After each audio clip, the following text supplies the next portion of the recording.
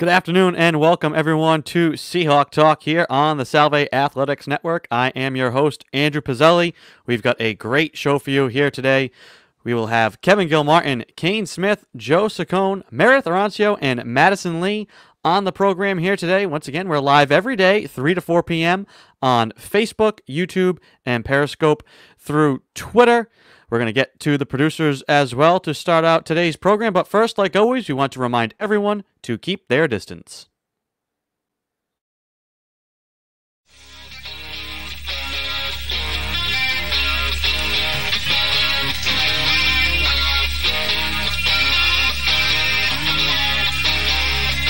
Better keep your distance. Better keep your vanity. Better keep your distance. Better keep your vanity. Better keep your distance. Better keep your vanity. Better keep your distance. Better keep your vanity.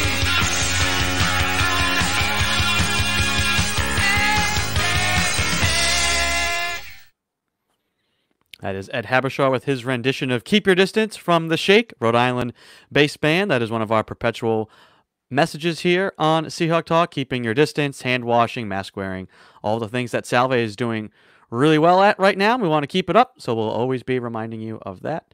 I'd like to bring in the producers now, Joey Morelli and Mike DeFusco. Fellas, how are we here on a Thursday? Doing pretty good. Excited for the weekend. Yeah, it's pretty good day so far. It's kind of cold, but kind of like it like that. I wanted to ask you, Mike, something. I've been watching the ALCS, watching the baseball playoffs. We've talked about them getting their playoff format in. I wanted to get your thoughts as something as a baseball player yourself. If you've watched any of the ALCS, Jose Altuve is having some struggles. He committed 3 throwing errors in a single game earlier this week.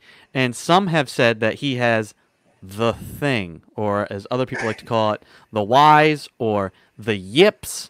Never good, it seems, especially in baseball. It's something that seems to affect second basemen, sometimes pitchers who can't throw over to first anymore, or catchers who are afraid to, some of them afraid to throw back to the pitcher or don't want to throw down to second anymore.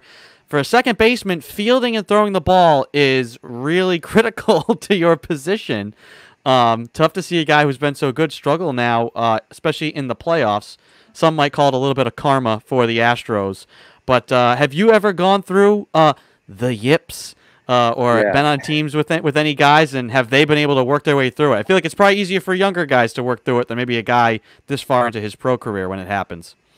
Yeah, so I've never been personally afflicted with that drastic a case of the X. I've obviously gone through slumps like anyone does in any sport pretty much. You have your ups and downs, but that is such a mental thing. You can't even just say oh, we're gonna break it back down to mechanics. We're gonna make it it's all in your head. There's nothing mechanically you can do to solve that at this point, especially this late into the postseason.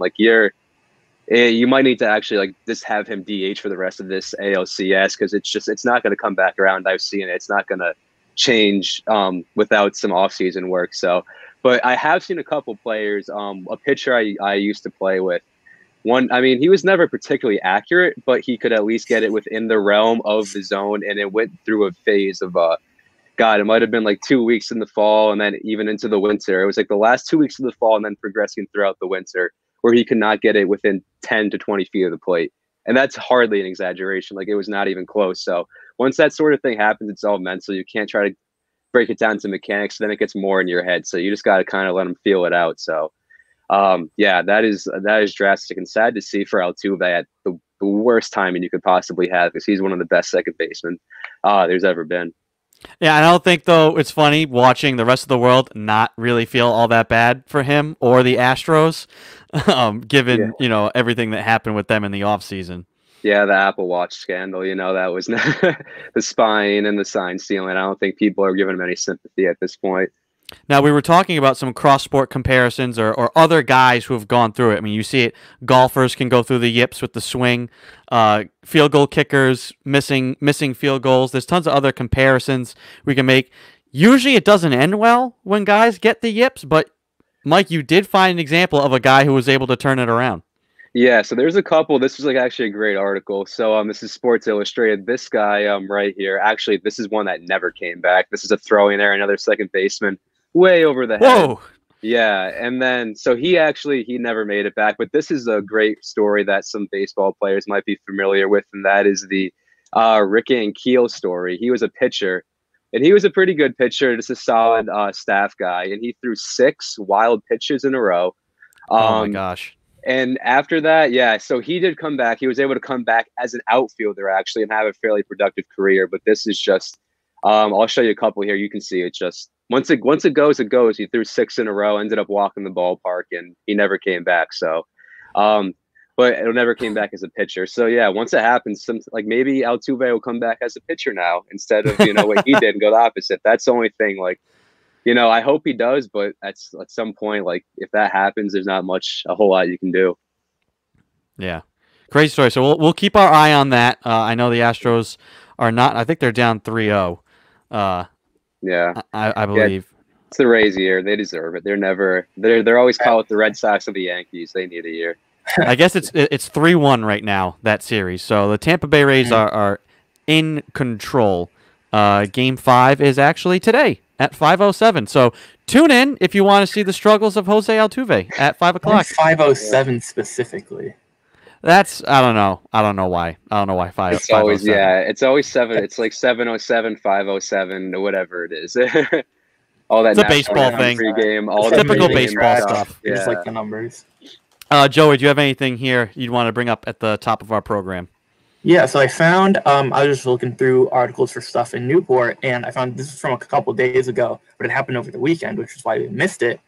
Applications opened for Newport's Take It Outside initiative, I guess it's all of Rhode Island, I believe, that's doing it. But, yeah, it's something the governor kind of came up with. It's exactly what it sounds like. It's stores and businesses, or stores and restaurants are encouraged to have as much stuff outside as they can, and Newport got $75,000 from Rhode Island Commerce Corporation, which I don't know what that is, but somebody to apply for. You can apply for grants to help, cushion the financial blow of having to move your stuff outside. And let me pull it back up. Let me see how you do it. So if you go to their website, I'm sure if you own a business, you're familiar with it's a bunch of like business words I don't know, but there's a procedure in place. Yeah, there's a procedure. It looks simple, but if you own a store, I'm sure you've gone through this office before. I'm sure you already know about it, but if you didn't know about it, or if you know someone who owns a small business and would like to take it outside, they should go look at that. That's going to be a huge thing. For businesses to survive, needing to move outside, finding creative solutions. I think everybody's just trying to find. Doesn't matter how. It's just getting through the winter and getting to the warm weather again. People are praying for a mild winter like we had last year again. So yeah, have to keep an eye on that thing. I know a lot of Newport businesses have had creative solutions. Hopefully through the summer, hopefully they can find more creative ways to stay open through the winter and get to the spring. Fellas, I'm going to let you guys go. Get to work behind the scenes helping to produce the show, and we'll talk to you again at the end of the program. All right, that's Joey Morelli and Mike DeFusco. I want to welcome into the show now the head coach of our football team, joined by 2 of his freshman athletes, Kevin Gilmartin, Cain Smith, and Joe Saccone. Welcome to the program, fellas. How are we doing? Good. Excellent. Thank you for having us. I wanted to get your guys' thoughts on something first that we were looking at in the pre-show. I want some analysis here of this play. I'll let it run, and then you guys can just go ahead and tell me what you see. I'm sure everybody has seen this already. I have a couple comments, but I'm going to let the defensive back comment about it first. Yeah, Josh Norman. Derrick Henry's now his father. That was pretty good. Should have gone low. Mm-hmm. Yeah, that's technique, right? Should have gone low. You get down and do a little Seahawk tackling. You get around those hips, and he was up near the shoulder pads. And Derrick Henry said, "Go get your big brother."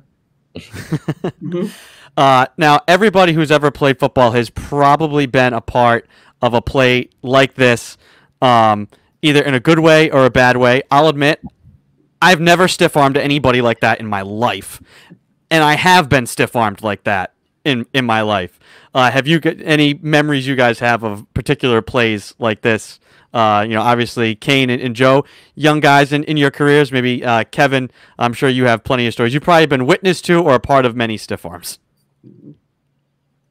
Yeah, there was a running back from my high school. He stiff armed this kid so bad, he took the next 2 series off. He was probably a little bit embarrassed as well.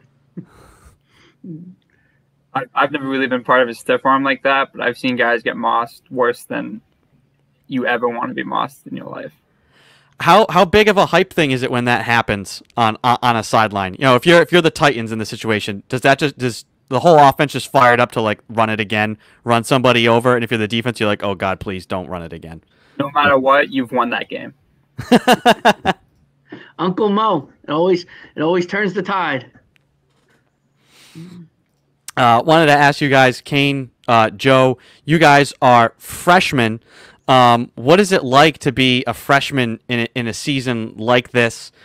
Getting to Salve, and do you think being freshmen in the long run will help you, since this is everything was going to be new to begin with, and if you can get through this, you can draw on this experience for years to come?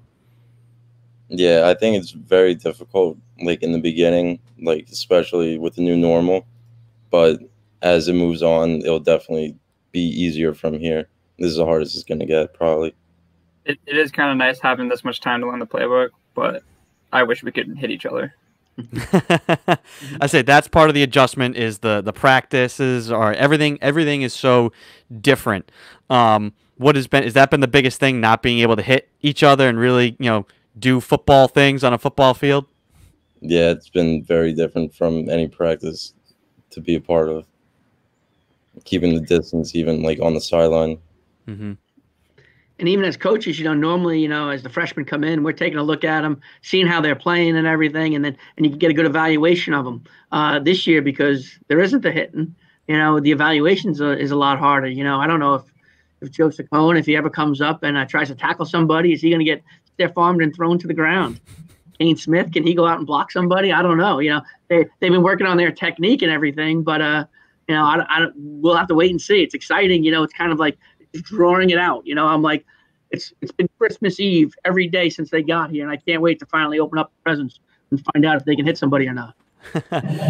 Joe and Cain, what went into your decisions to come to Salve? Why did you choose Salve? The coaching, Coach Gilmartin. That was a big factor of it. Yeah, I've heard he's awesome, so I had to come see.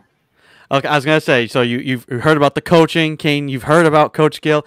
Gil, what is your connection, a special connection to these two guys?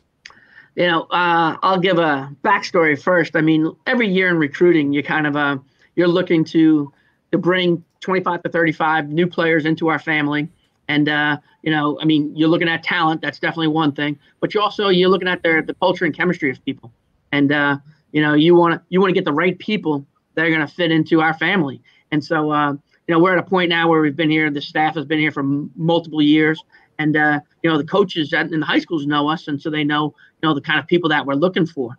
But one thing that's different about these two is not just are we looking for the right people, but we knew their family a little bit beforehand. Cain Smith's father, Dave Smith, we played college football together, and Joe Saccone's parents, I knew them. His mother, Kellyanne Smith, now she's Kelly Saccone. She used to live around the corner from me when I was growing up. And his dad, Joe Saccone, we played Pee Wee League football together. And so, we always say it, that the apple doesn't fall far from the tree. So whenever I'm bringing in new players, I'm meeting the parents and saying, trying to figure out them and saying, are they going to fit into this family? But meanwhile, when Dave called me about his son and Joe called me about his son, they were like, what do you think? Think you'd be interested in him? I said, absolutely. There's no doubt about it. We'd love to have them, just because their families and they're going to fit in with the culture. And that's awesome. And then the other part is you get so close with players, and then to be actually able to coach one of your friends' kids. I mean, it's just an unbelievable feeling. It's awesome. Cain and Joe, obviously, you guys probably heard stories, all that sort of stuff.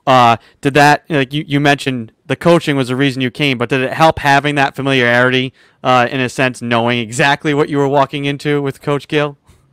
I think I did. My dad always told me, like, when they would play Pop Warner football together, that even though he wasn't the biggest, he was by far the toughest kid he ever met, and that he was running marathons when he was like 12. I never really heard much about him before I started the process of picking a college. But what I heard about him is he's a great guy and was an animal on the field, crazy athlete. And I knew if you can play football as a freshman in college, you can coach freshmen in college. So,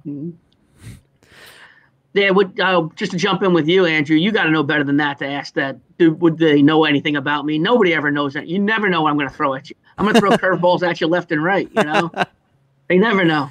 I know what kind of a competitor Gil is from playing noontime hoops with him over the years. You can't ever doubt the lefty. But that's a short, fat old man now. I mean, that's many moons ago, I think for everybody, the expectations for this year, I think firstly in people's minds, they're thinking play. Let's play. We want to play. We want to play. Cain and Joe, from an offensive side of things and from a defensive side of things, what do you think this team can be offensively and defensively, hopefully, if and when we get to play?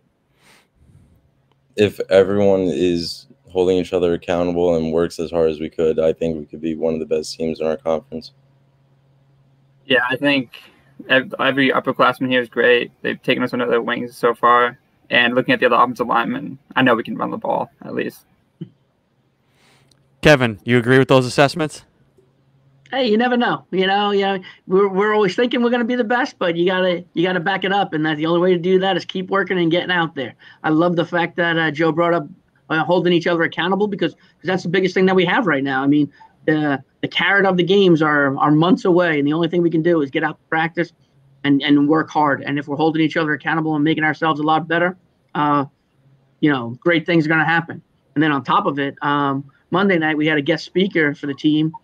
We had Colonel Don Yates coming to talk to the team, and that was one of his points was that the great teams, not just football teams but teams anywhere, hold each other accountable. That was the first thing he said. And the second one was trust.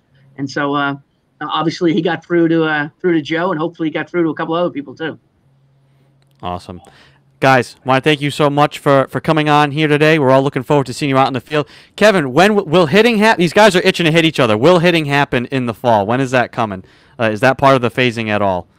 We don't encourage hitting because then that's violence. We don't encourage that at all. We're talking about tackling. Yes, tackling. We will be tackling soon, hopefully. Yes, I did not imagine just a giant Donnybrook of football players. No. Donnybrook, good word. All right, so it's coming for you guys soon. Well, fellas, thank you so much for coming on. Good luck with the rest of the fall, and like everybody was saying, hopeful for the spring. Thank you. Thank you, Andrew. Always a pleasure. All right, that's Kevin Gilmartin, joined by Cain Smith and Joe Saccone, two freshman players on the football team. We're going to take a short break and be back with two members of our women's volleyball team. Don't go anywhere.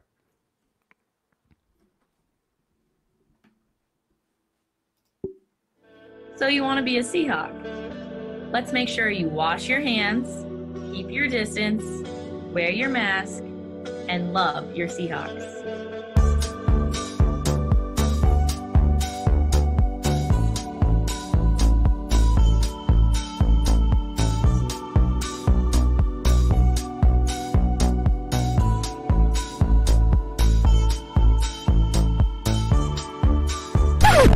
Sammy, no mask? Come on, Sammy. I know it's pumpkin spice season, but you can't bring drinks to class. Yeah, simple rules here, Sammy. Get out. Come back when you can follow them. You gotta take care of yourself and others, even if you are Sammy the Seahawk.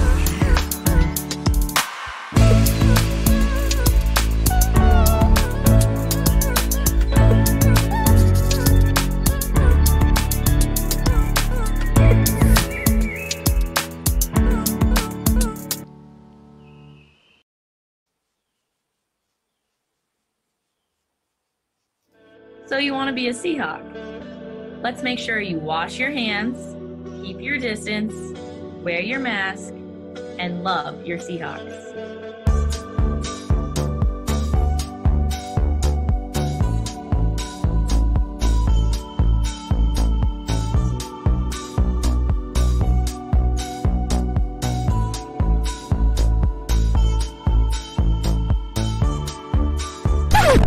Sammy, no mask?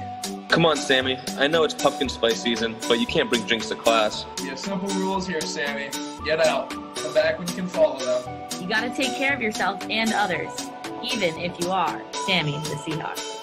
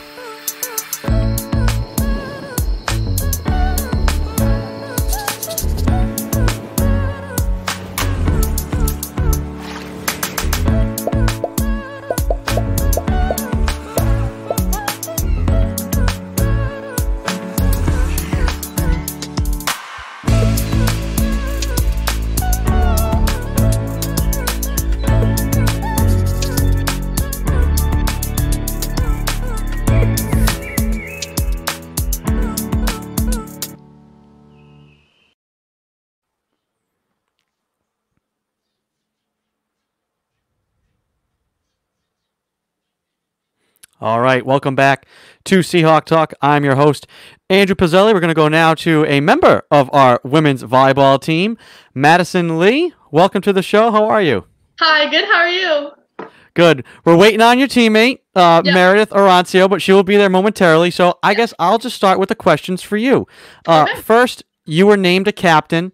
What did it mean to you to be named a captain of the women's volleyball team in your junior season?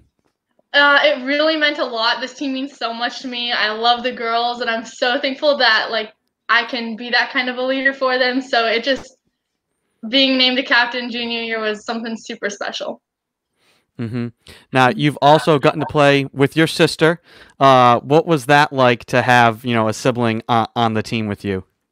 I love it. We've always played on the same high school and club team. So the communication's really there. It feels like normal having her next to me on the court. I know she's got my back on defense and everything. I can yell at her, and she'll, yell at me later. So it's great having her up here and getting to play with her again.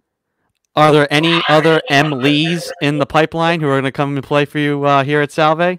So my sister, I'm doing a 5th year, and Mackenzie, the 3rd Emily, is a junior in high school right now. So she'll be a freshman when I'm in my 5th year, and I'm trying to get her to come to Salve. She's a really good volleyball player, better than I was in high school, but don't tell her I said that. Yeah, so I'm trying to get her to come up, but we'll see. The M. Lee thing, that has to be on purpose, right? So how did that where did that come from, the decision to have everybody with the M names? Maybe explain that if you want. It was actually an accident. My mom had me. She liked the movie Splash, so she named me Madison. She liked the name Morgan. And then Mackenzie, she named her Kendall for 5 minutes. And we were all there, and we were like, Kendall, no, what's your other name? And so she said Mackenzie. And then thought Macy was going to be the last one, couldn't be the odd one out. And then Mallory came, and then Maggie came. So it kind of just kept going with the M theme after that. I've asked every of the athletes who we've had a chance to speak to about how the summer went for them, being able to train. Volleyball, you need a net. Everybody had a different situation to train over the summer. How did you train this summer and stay sharp from a volleyball perspective? Did you set up a net in the backyard? Did you improvise? How did it go over the summer? So I would work out at my house. I have cones and stuff. And then when the sand courts near me opened up, I would go there and train. I try to get there like once a week just to practice like over the net. And I have all my sisters who can help like shag or like serve at me and stuff like that. So it really, I try to do over the net stuff when I could. Otherwise, I really just focused on like plyometrics, footworks, like things that you can do without a net. Yeah, it helps too that you have all those sisters. You have a team with you to get that workout in. All 6, yeah. How has the adjustment gone to getting back to campus, meeting with your team? You guys get to really, meet your coach as a whole team. I know, he came in before the shutdown in the spring, but now to really be on a court and working with Sebastian, including the freshmen, how has that gone? It was really great because we couldn't really like do too much before, Corona shut down everything. We didn't have a spring season, so we did online meetings over the spring, but that's not the same as being in the gym, getting to actually like touch the volleyballs and see what like coaching style is and how everybody plays together. And it's just been great. I really think it's like going really, really well so far. And it just makes you super happy to be back in the gym and, playing the actual sport. So I've asked this question to a lot of people too. Never probably in your life did you think you'd be dying for, oh my God, I can't wait to be in practice. Oh my God, I can't wait to be in a classroom. Right, yeah. Literally it was strange because I'm at home and I'm saying, wow, I want to just practice. Even now we don't have like competitions or anything to look forward to. And some of our practices will just be, we did slides, like footwork, all for an hour last practice. And it's just things that maybe last year I would have been like, wow, this is kind of tedious. But this year I'm like, man, this is awesome. I get to work on these skills. I get to actually play. Like, it just really changed my perspective and made me like, just like super thankful that we actually get to play and be in the gym and everything. In a weird way, because you get to focus on those skills, do you think in the long run that will really benefit everybody once you guys get to games? For sure, yeah. This is honestly like a blessing in disguise because, like, what season do you get where you literally are just practicing? You're literally just working. Hey, man. Hi. Meredith Arancio, welcome to the show. Yeah, sorry, I was having technical difficulties. We've all gone through it. It's all good. Don't worry. Sorry about that. We were just talking about, how in a weird way, not having games until the spring and having all this time, you're working on what maybe would have been like the tedious things of practice and all these skills and long drills. But now, maybe in the long run, doing all this will be beneficial to you guys once you actually get to play games. I think definitely. It's almost as if like we're flipping our spring season and fall season, and like we're kind of just like getting used to playing with the freshmen. And like I think it's really good for our team, especially because we didn't have a spring season last year. Mm-hmm. Now, getting those, actually, I've kind of already asked this question already. As you mentioned freshmen, how impressed have you guys been with the freshmen? Obviously, for them, it would all be new to begin with, on top of the coronavirus situation, trying to adjust to everything. How impressed have you been with them on the court, but also, as people trying to integrate and become college athletes and everything else? I think given their situation and like kind of being thrown into this like kind of awkward like freshman year, I think I give them a lot of props and I think they're doing a great job. Like socially, like they're awesome with the whole team. Like everyone gets along with them. Like they're really good girls. Yeah, and even like for Brighton, like coming all the way from Arizona, like usually during preseason, that's when you like get super close to everybody, like have that time to kind of like get used to your surroundings and stuff. And she didn't have that this year, and Sydney didn't either. So that is just like super hard, and it's like great how well they've meshed considering we didn't have that time, Mm-hmm. What's been the harder adjustment coming back? Classroom stuff, living situations, or practicing with the restrictions? I think practicing sure. Practicing with the mask on is like really rough. But I mean, I think we're all kind of used to it now, but it's still a huge adjustment. Mm-hmm. What are your hopes and expectations for the spring? Is it just playing games? We don't care what happens. We just want to have them. Or do you guys have some serious goals and expectations for this team? I mean, obviously, I pray that we will have a season, but if we do get the opportunity to play, like making it all the way, like is probably the main goal. Yeah, you always want to go like as far as you can go and be as competitive as you can. Even though it's been like a strange season, we still definitely want to like compete. Mm-hmm. I had asked Madison about working in the off season and having to be creative with solutions. She's lucky to have a whole team that lives with her to get some practice in. But Meredith, how was your summer? How did you train? Did you have to creatively make your own net at home? How was your summer as far as the training aspect? Summer was good. I mean, I just had a volleyball and a garage wall that I would like set against, and I kind of just like made my own gym at home and would go for runs and try to keep myself in shape the best way possible without having any gyms open or anything. You said on our little form to, a questionnaire for the show, something people wouldn't know is that you box for fun in Newport. Are there any skills that you can translate there, to the volleyball court, footwork, anything like that? And how did you get into the boxing thing? Well, I started box fit for the first time about my sophomore year, and I only just got back into it about 2 weeks ago. Mainly just to like stay in shape because I don't really like working out with mask like in the weight room and stuff. So I decided to go back to that. And I mean, I guess it helps overall with like staying in shape. So I mean, it's obviously good for the sport. One of the big things we talk about is, the preseason, getting to know each other, all of that sort of stuff. Obviously, those things have to be different. You have to be creative with those as well. How has that gone with the team and building the chemistry and the team bonding stuff so far this fall? So we did the scavenger hunt. We did a team scavenger hunt, and that was really fun. That was like the first time we really all hung out like outside of practice or anything. Yeah, I know we're planning to do some like pasta dinners in the future. I think this week we're gonna have one at me, Katie, and Liv's house, just to trying to keep the team together as much as possible. Yeah. All right, ladies. Meredith, glad you could make it. Eventually, better late than never. But thank you so much for joining us here today. Good luck with the rest of your fall, and hope to see you guys on the court this spring. Awesome. Thank you. Thanks for having us. You're welcome. Take it easy now. That is Meredith, Arancio, and Madison Lee of our women's volleyball team. We're going to take a short break and be right back to wrap up today's show.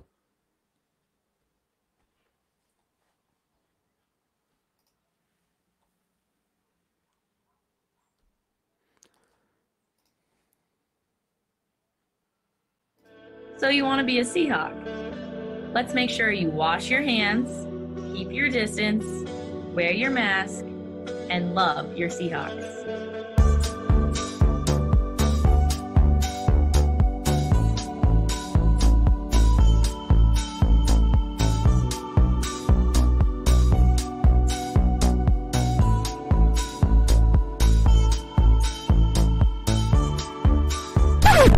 Sammy, no mask?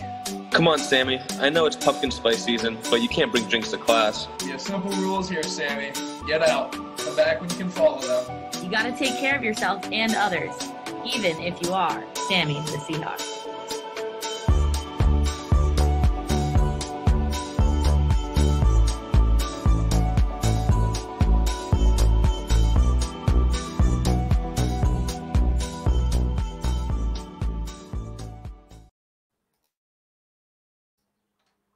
Welcome back to Seahawk Talk. I'm your host, Andrew Pizzelli. We're going to bring in the producers now, Joey Morelli and Mike DeFusco, to close out today's show. Fellas, I always like getting your initial thoughts from our guests and what they had to say here today.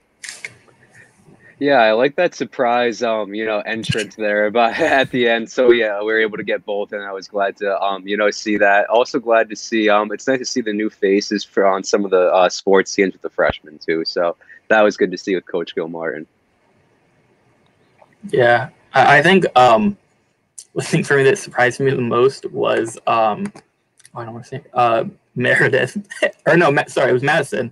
Madison and however many siblings she ended up having. You said you were like, she has a whole volleyball team, and I just thought that was funny. Like, and yeah, all M names. Like, I know people who that just kind of happened. Like the first two kids have like the same letter by accident, and then the third one, the parents are like, well, We gotta now.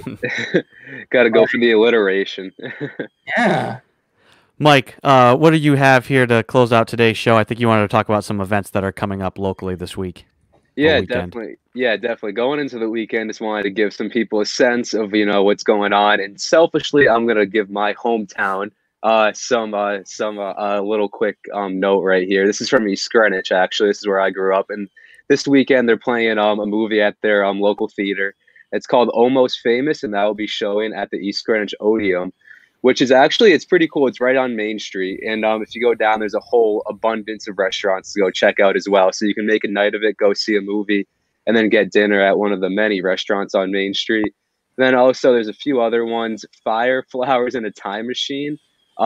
This one I'm a little unsure of what it is. It's in Providence, Rhode Island. It says it's a weave of monologues, poetry, dance, and ritual together. So an interesting evening if you want to go see that. A virtual child's baking class, if there's any children bakers watching. And then to close it out, the Paw Sox grand finale, which I talked about a few weeks ago. I think punctuation might be necessary in that virtual child's baking. Yeah, no, definitely. So it's just that's pretty much just like a child, I guess, if you're interested in that sort of thing and you want to learn how to bake, there's some guys going to be doing Q&A over Zoom or something. But yeah, and then this Paw Sox finale, which I really want to plug because I did work there a couple summers ago, and they're moving to Worcester. So again, if you want to say goodbye, they're doing a whole weekend's worth of stuff. So check out their website, and if you got nothing to do, go up to Pawtucket and say goodbye to the Paw Sox. Cool. Joey, you just brought up in our little chat here a little interesting, really interesting piece of news. I want you to share that. I looked something up, and it was the first thing, and then I clicked on it. It was obviously more disappointing than we expected. But Oxford University has developed a 5-minute COVID test that it says, which is important, can differentiate it from other viruses. I'm not sure, obviously, develop is vague because it then says the team behind the test hope to have an approved device by the middle of 2021, which is obviously very far away, but that it's better than nothing. That means a 5-minute test is doable. And hypothetically, that then means someone can make one faster. Not faster as in time, faster as in it come out in February or something. When it's still maximum impact time. Yeah. So that's cool. That sort of stuff is going to be crucial in our world in athletics. The NBA, I think it was with Yale, developed the first saliva test. So instead of having to get the thing jammed up your nose, just a little swab of the cheek. So continuing to push the boundaries and refine the science and get faster and faster testing will only help, the world of athletics, where being able to say test day of or right up before a game, and might there be, things happen where, hey, a guy's positive and now he can't play, but you could also then tell, hey, all these guys are negative and can play. And it'll just, the better testing we can get, the better it will be for everybody. So it's good to see, that there's the push for all of that. So that's an awesome little piece of news. Fellas, great work here today. Got through Thursday, and then tomorrow, TGIF. We'll have another packed show with our winter sports. So great work as always, and look forward to talking to you tomorrow. All right, we'll see you tomorrow. All right, that's Mike DeFusco and Joey Morelli, the producers here on Seahawk Talk. I want to thank our guests once again here today. We had Kevin Gilmartin, Cain Smith, Joe Saccone from our football team, and then Meredith Arancio and Madison Lee from our women's volleyball team. Once again, we are live every day, 3 to 4 p.m. here on the Salve Athletics Network. You can check us out on Facebook, YouTube, and Periscope through Twitter. And if you can't catch the show, you can go back and watch the archive version of every single episode on those platforms, or subscribe to the Seahawk Talk podcast through your favorite podcasting platform. Had a great show today. Looking forward to tomorrow. Until then, everybody, have a good afternoon, and we'll talk to you at 3.